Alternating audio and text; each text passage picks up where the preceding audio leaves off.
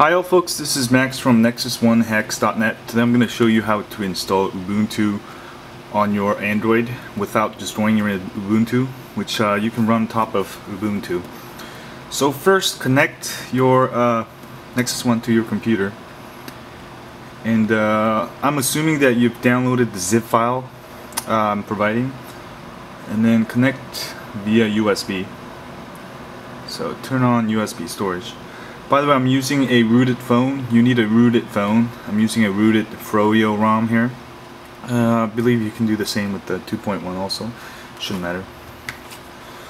So once that connects, you'll want to copy over the whole zip file. I've already did, but let me just show you what it looks like.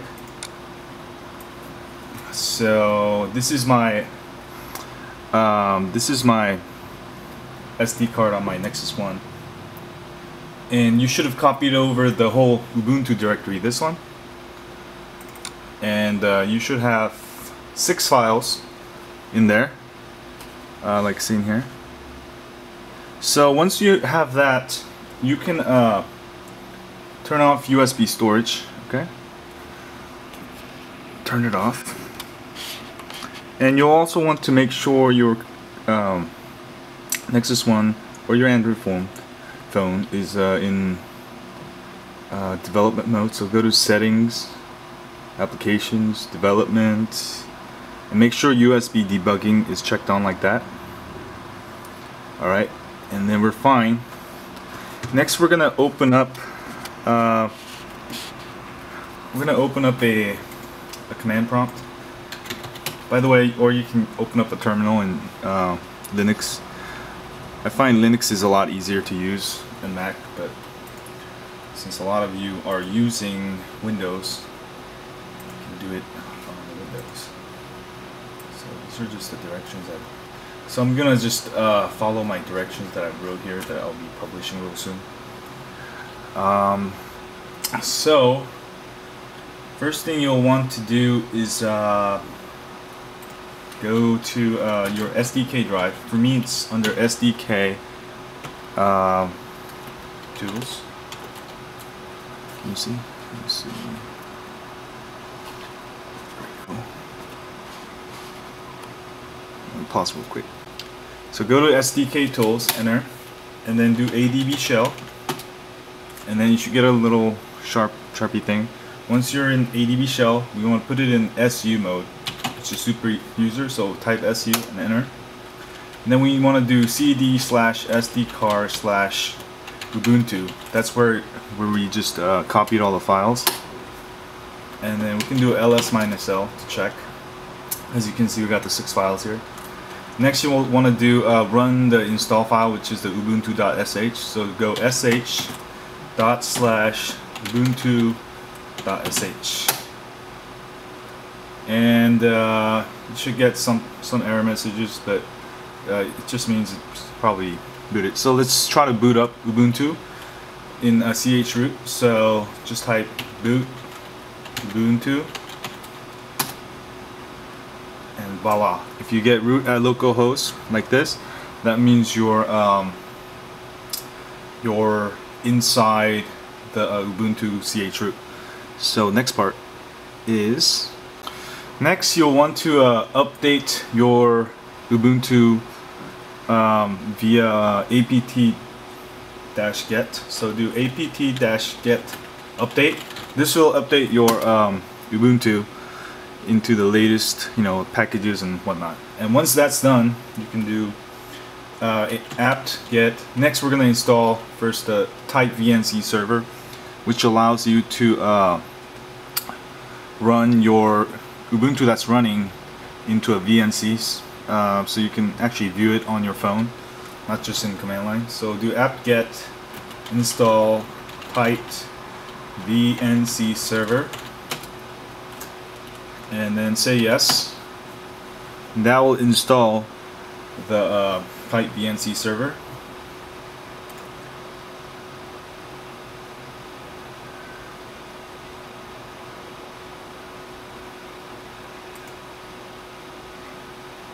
Okay, and next we can do apt-get install Lxde. I believe this is a shell for it.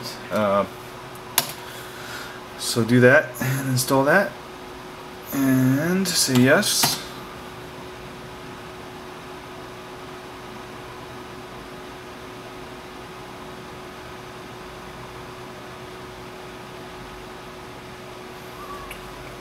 So that's installing.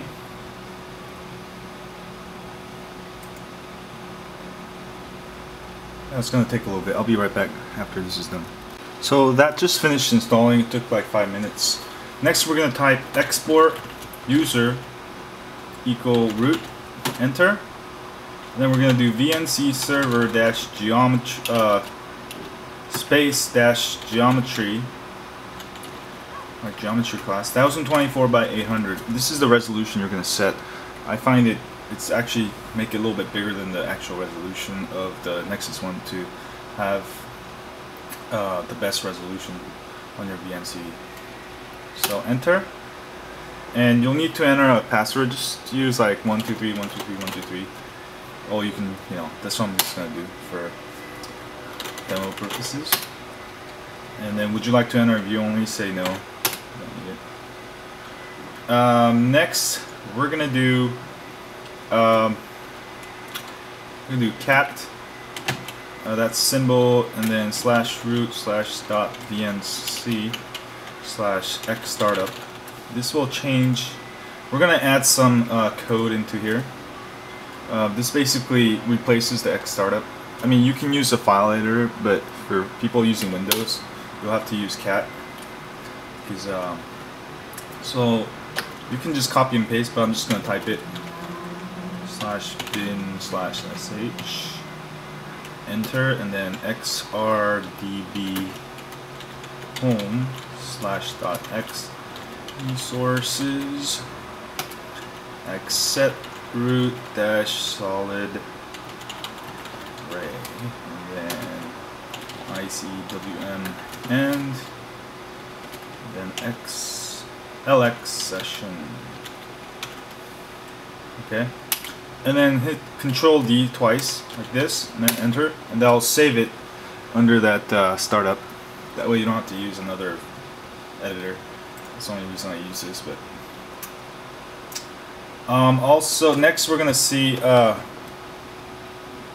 Go back to our phone. All right, and you're gonna download. Oh, hopefully you've installed the Android VNC. All you gotta do is, for a rooted phone, download the APK file, and I didn't show you steps for that, and open it up in your Android and install it. And then you're gonna set the password to 123 123, what you set, address to localhost, and then port to 5901, and then connect. And then there you have it. Oops, there you have it. So we got the Ubuntu desktop. You can zoom in. Got all the applications, and if you move it around you can zoom back out, and if you hold on to it you can actually move the cursor. See? Oops. Alright, there we go. Camera angle. Anyway, that's how you install the Ubuntu on your Android, and the GUI is just for purposes. I probably wouldn't use it. But the best part is the ch-rooted Ubuntu, which runs really fast on top of Android. And also there's additional directions if you want to get this up and running all the time. So let me show you that too.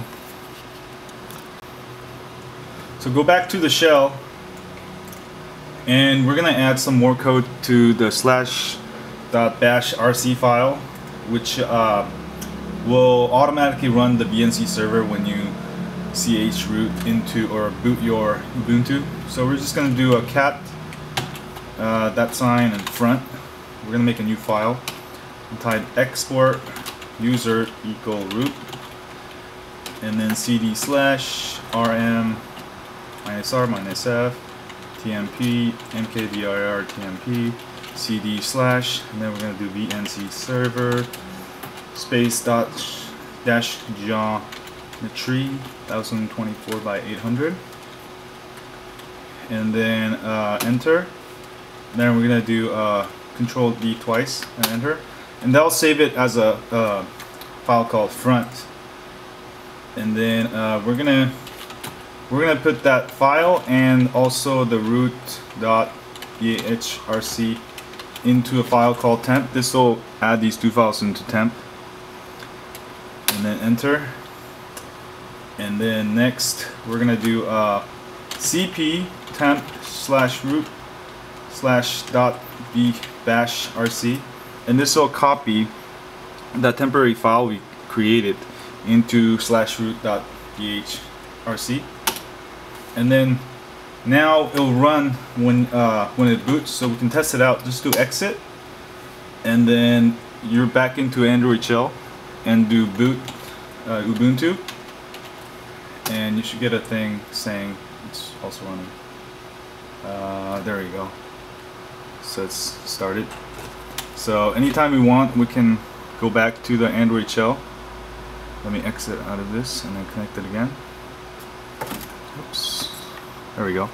So now anytime you want to use this, you can always do that. And let me also show you how to do this without connecting your computer. So let me close everything. Let me unhook everything. Let's say for some reason you want to just go into the shell. Then you can download this app called Terminal Emulator, this one, and just type SU and then type boot Ubuntu. Right?